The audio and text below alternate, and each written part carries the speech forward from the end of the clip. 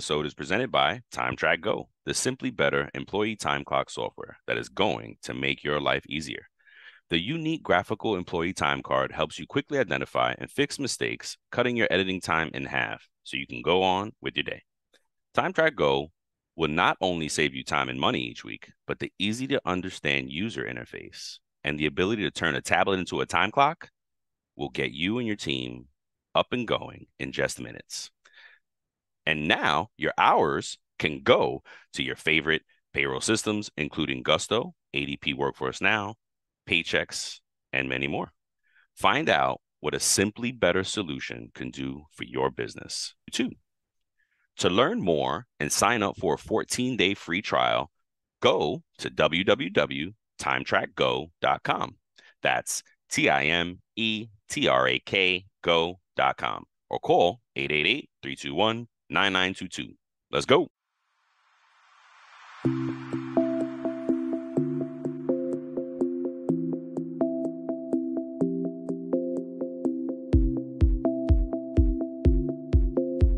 Welcome back, folks. What's good tonight, Walt? It's good, man. I'm excited. Another season's coming to an end, and another season Can't believe it. has started, man. Season 7 on the horizon. Yeah. I'm excited for it, man. It's flown by, man. Did we technically record already for it? Didn't we record the first one for it already? I think the first I think we one. did. Yeah, I think the first one already posted. Season 7? Think so. Wasn't that the first one we did No, on it can't October? be because we're doing the review now. This has got to be the last one. Also, maybe this is the last one. So This has got to be the last one. And when we posted last was the second to last, the season 6. I don't know. We'll see. I mean, either. We'll see. Whatever's out there, guys. But yeah, I love doing the season in review. I think it's a huge cheat for anybody new to the show. Go listen to all the seasons in reviews, and then you can be like, "Oh man, I want to," because it's just we don't do it in advance. We do it in review. Yep. Because we're gonna recap all the episodes. I'm gonna start. We got 12 episodes for this season. Well, I guess 13 counting this one, but 12. We're gonna. I'm gonna take you through the first 6, and then Walt's gonna end it off with the last 6 that we did. Oh, and that works perfect because no, I got the 6 though. It was just switch of anyway, it doesn't matter. All right. Yeah, I could do the first 6 because I know why you said that number 6. Yes, exactly. Go for it. Yeah, go for it. I'll do the last 6. Okay, so the first episode that we did was Global Transformations with Keith O'Brien and Carmen Visson. They joined us to discuss payroll transformation. We discussed their payroll origin stories and how they got into payroll. Yeah. And I guess it's not a coincidence. It wasn't their first choice, right? I don't think. If I remember them correctly. Like all of us, we fall into it, except Walt. I think I'm the only one who chose it. So far, there's gonna be another one you like you somewhere. I love that episode. I'm sorry to cut you off. I love that episode because Carmen has a lot of knowledge on the global side. Go peep her, listen to that, follow her. So they gave us that global perspective, and I'm still wrapping my head around payroll transformation. If you don't know what it is, payroll transformation is when a team does not process payroll. They are figuring out the strategy. They're trying to do. I don't know if you're in payroll when you wish you could just stop so you can be proactive and plan and strategize and do all the strategy things, but you can't because you always have to process and do something and get somebody a report and do this project and do that audit. Payroll transformation was created to do that. They're a team of payroll people that are not processing, but they're trying to figure out the best way, the best systems to implement, the best tools to use, the best talent to have and train with. And that's what payroll transformation is. It's such an amazing concept to me. Just learned about it this last 12 months. It's great. It's amazing. They taught us more about it. Sylvia put us onto it in the beginning. Shout out to Sylvia. So thank you. So a little bit about Keith. He volunteers as a member at GPA, Global Payroll Association, and Carmen is a principal payroll consultant based out of the UK. Yep. So that was a very great episode, as Brian alluded to. And they really taught us a lot about what global payroll Global. transformation is. So I think I really want to thank them for coming on and sharing their wealth of knowledge with us. Episode number 2 of season 6 was payroll jobs and cybersecurity. So we've been on this cybersecurity kick, like whether that's in the true payroll Crime. crime Yep. episodes on a normal show. Yep. Even I think we sprinkled some of that as far as security from It's About Your Paycheck show. Everywhere. We You talk know, about it everywhere. it's Yep. news pod. It's Yep. everything. We touch it because it's so rampant. Yeah. Again, going back to that stat, it's going to increase. Cybercrime is going to increase over 300% in the next couple of years. Yeah. 300%. You know what I'm saying? It's gonna more than triple Yep. Yep. because everything is leading towards automation, leading towards AI, and things are these schemes that they're doing. I believe they're going to become more sophisticated. They already have AI that can copy the sound of your voice Yep. already. Your Pretty soon, image. copy your image. Everything. Pretty soon, people are just going to be calling you just to get the sound of your voice. They've been doing that for a long time, though. Yes. They've been doing that for a while. Yep. Yep. So Well, yeah. that was Image. that's what the You, episode was about. We talked about the importance of establishing controls and processes regarding cybersecurity for your company, for your team, for your payroll. We discussed challenges and ways companies can protect themselves. We also discussed how disgruntled employees can bring potential harm to data. yeah. The Yeah. way out. That's That's one of right. the key points in there that we That's right. touched on, and we Unintentional. brought up Yep. unintentional things that can happen. And so, like, case in point, I believe there was an episode we talked about someone in a city in California. They Oh, were the only person who had the codes all or the the access, passwords. Yes. and they deleted their access or something like that, or they disappeared, so the people couldn't get in contact with them. Yep. And they were the only person. They were operating in a silo. So I think Yes. that this was another excellent episode. Yep. Episode number 3. We took a glimpse inside the world of payroll sales with William Ford joined us to discuss the world of payroll sales. He's the owner of Coast to Coast Payroll and Payments and a sales broker for HCM services. He discussed what's the things that are challenging and rewarding about payroll sales. We asked him like, "Hey, are you privy to like the technology that's coming out for payroll?" And he said, "Hey, yeah, sometimes we are. It just depends on the relationship Hmm. between us and the company." It was a fascinating conversation that we had with him, and to really, because I think that's something that fascinated you and I both, Yeah. is the payroll sales aspect of things. It's Yep. just like, man, oh, that's so awesome. I remember one of my CFOs that I worked for back in the day used to tell me, Walt, you need to get into payroll sales. You need to get into payroll sales, and just never did.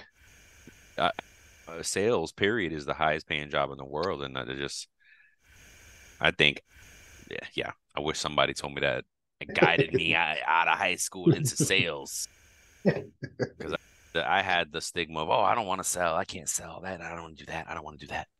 Mhm. But yeah, yeah, that was a So, great episode. I love William Ford. William's great, man. shout out to William. Yep. Shout out to Coast Payroll and Payments. Go check them Yes. out. All right, number 4. It was one of our best practice episodes, and it was processing exception transactions. So Yes. in this episode, we defined what exception transactions are. About we discussed creating workflows and solutions behind those things. And Hmm. just to give you brief examples of some of the other things we talked about, creating a workflow, determine who is authorized to submit, approve, and or process certain requests, determine if there's a minimum or maximum amount that can be processed, create and use proper earn codes, which kind of goes into our next episode as well. Determine if your current payroll software can provide a solution or if a third party provider is required. If you already have a current workflow, examine it to be sure that it is still the best solution for your company. Sometimes you just like, we get in that mindset, hey, this is the way it's always been. Yep. And as we learn in this industry and in this corporate world, that's not a good enough answer. Mm, Most of the times, your never. supervisor and the C-suite and executive people are going to be like, Worst that's not a answer. good answer. Yeah. Yeah. So, and then the last but not least, and probably most important, is document and add to your SOPs. So document the process, create that standard operating procedure for this process when it comes to exception transactions. Because if it's not documented, then that gives people wiggle room to say, "Well, I didn't know that," or Yep. "I I didn't didn't know that. You never told us. You never said anything. I never signed anything. document it, And document it." then rinse and repeat after that. Keep reviewing this periodically to Yes. make sure no, the technology hasn't changed and thing like so Yep. that you're not doing things just because. Yep. Yep. Absolutely. Number Good one. five, best practice. Another best practice episodes, payroll codes. So that was covering all type of codes. That's deduction, earn, tax, all those different things is what we talked about. And we discussed the importance of proper code setup and use. So meaning like you don't want to use an earning code to credit back somebody's benefits, or vice Oh versa. You no, don't want yeah, to use the exactly. wrong code Yes. to, like, you don't want to use a deduction code Usage. to try That's to pay right. somebody's earnings That's or right. whatever. So usage is very important. We Hmm. talked about the, how the use of coding can impact accuracy. It can Yeah, impact reporting. It absolutely. can Absolutely. impact compliance, auditing, Absolutely. transparency. Absolutely. It can impact so many things just from the setup point and how you use these codes, right? So that's important that you got to make sure that you use the correct codes and make sure that you set these things up properly. And then number six, before I pass the baton, was a very special episode to me. It was with my cousin Patrice Whitley. She's over at Visionary Life Coaching, and she is a life coach. She graced us with her presence and just explained who she was and what her vision, her life coach goals are for her company, and how a life coach can help improve or positively impact our lives. So I think that was very one of the things that stuck out is this basically they say get help. Yeah. Reach go find ways to become better. Budget. One of the things she said is budget and take it seriously. Take your pay, take yourself seriously. I Yep. remember somebody told me that just from a it was in a counseling session and it was at work. And they said, you take everybody else seriously, Walt. Take yourself seriously. Yeah. Amen. That episode had a lot of really good ones. That one I urge folks to listen to, Yeah. especially to give yourself a break from work for a second Yes. and just listen to how the wellness piece of it. That's so Yep. important. All right, I'm gonna take the last six here. Episode 7 was True Payroll Crime Stories. Payroll plotting. Intel had issues with one of its chips that created vulnerabilities, and we discussed the payroll murder, a murder in Aurora, Colorado, where a healthcare employee and his friends collected at least 750K and planned out a murder of his boss after they found out. Yes, brother. That was crazy. So even though his last name is Smith, Yeah. even though he's the one who planned it and didn't carry it out, they still found him guilty of first Mm-hmm. degree Yep. murder People were because singing. he planned it out. Yes. They were singing. He did. He planned it. He told me to do it. He told me to do it. Yes.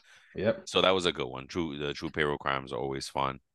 Mhm. Episode 8 was back to best practices for audits, part 1. Audits with Yes. Peep. Yeah, so we broke it Yes. up into two parts, and you could Yes. go on and on about audits. There's probably so much that we didn't mention. Absolutely. But like we say a lot, we want to give you enough to spark some interest. Go research. We Go look at other sources. we didn't get as granular as we could. We Oh could heck have no. we Yeah. really could have gone Hmm. deep into auditing. Yeah. We just went surface level, I think. Sir, yeah, just kind of Yes. overview. Yes. So in the part 1, we defined differences in the word reconciliation, audit, and data validation. Yes. We That was also just yeah, that was a big for me because we always do those things, but it's like what are doing those things? So we broke that down. We dug into that. We covered the basics. Why do we audit? What do we need to audit? So why we audit? We do it for accuracy. We do it for to mitigate fraud risk, compliance, and of course improve processes. What do we audit? We audit employee data, tax withholdings, time and attendance, benefits, payroll So, codes, yes. etc. When do we audit? As much as you need to really becomes the bottom, Yes. but you should build in as many frequencies as you can. So what I rule of thumb for us is, because we go through a lot of triage situations and rebuilding situations, is audit weekly as you stabilize something, as you're building that sustainability. You want to audit weekly, but then it's okay, at least monthly, some stuff Monthly, quarterly, quarterly. Yep. and then other things can be annually. Yep. One of the things that lends very easily to annually are W-2s, and then like you can reconcile the quarters in the past and look at that. So that's the wins. And then so that was episode number 8 for audits for part 1. Episode 9 brought to you by from Time Track Go. Yeah.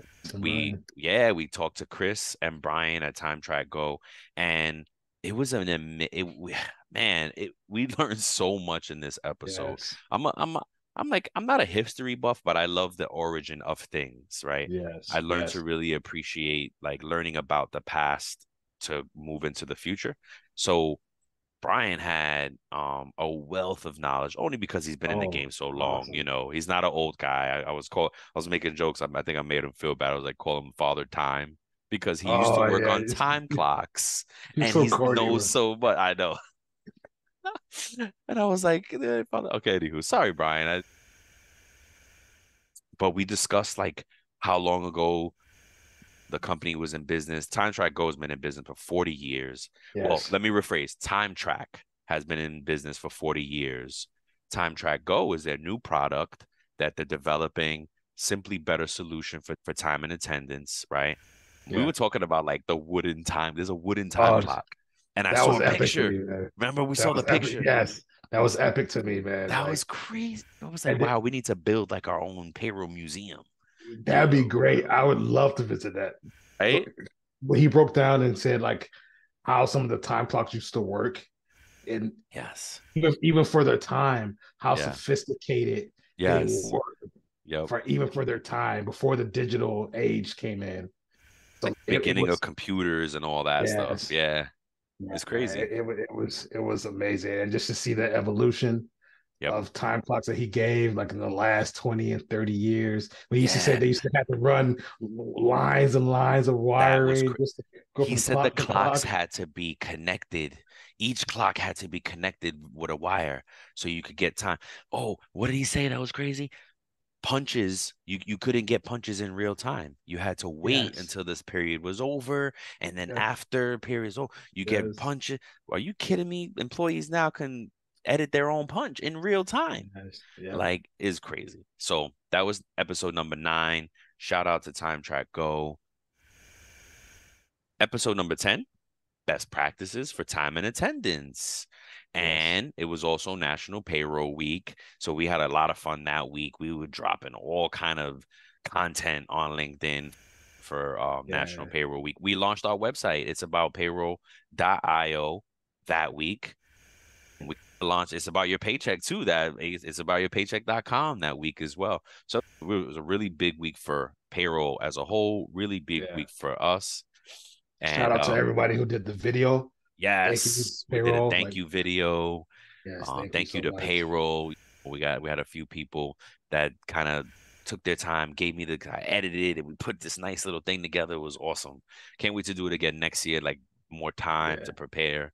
That was episode 10. And yep. Episode 11 was best practices part 2 of auditing. And we Yes. discussed different types of audits. For instance, document reviews, data reviews, compliance reviews, right? You got to order your rules and regulation, your policies. They're I don't know if it was that episode or what we were talking about, like outdated policies that could be in your handbooks and like what Yes. you got to Yes. Yes. update. That's auditing your compliance. Hmm. Do an OT review. Are your OT rules in order? Things like that. Yes. Especially if you're in different states.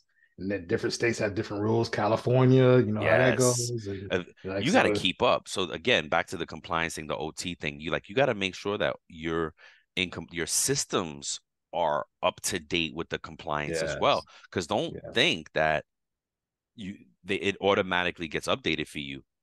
Maybe or maybe not. You want to always keep your systems honest. You always want to keep your system of record honest. And some systems do that, some systems don't. So you need to find that out and learn that. yep, Another one for types of audits is journal entries, right? Your GL, your yes, finance, your Holy Trinity partners, right? You want to make sure they're good. yep. And then we came across something that was interesting because it caused me and Walt to be like, what is this now? It was independent third party audits. Now, Yes, I initially took it as per, intentionally hiring a third party company to come in and same. check your payroll calculation, check your pay. And I was like, although a good idea, I had never heard of such a thing. But this is really like your yearly audits, right? For instance, 401k, you have a team, you have a partner, an auditing partner that helps you with the 5500 to file. But in Yeah, that process, they will come out with recommendations because they're going to pick sample sets and ask different questions, and you may yes, fail. yeah. You may be like, ooh, I don't have it. And Mm-hmm. in that case, it's a great opportunity to be like, well, dang, why didn't I have it? Why don't I have it? And let's fix Mm-hmm. that for next year. That's the purpose of So, the audit, man. yeah, that's the purpose of the audit. And then last but not least, we ended off with true payroll crime. And this one was kind of like almost like like an ad hoc, like all of a sudden kind of episode because in Vegas, casinos got hit by hackers, Yep, cybercrime. So yep. Caesars Casino had to pay, well, they chose to pay ransom to get their operations going. You know what I mean? And other casinos were hush. We don't know. They weren't reporting that, man. Like this case in this So, article, the story, all that. so this article had a key word in there, and I want to know if it says if you hear or read the same thing that I did. So Hmm. it said it that Caesars paid 15 million, Hmm. the 15 million ransom to the cybercrime group just before its computer systems were compromised. So that means they paid off of speculation that these people were probably threatening them, like, "Hey, you better pay us money, or we're about to blast Oh this my mess all over the gosh. place."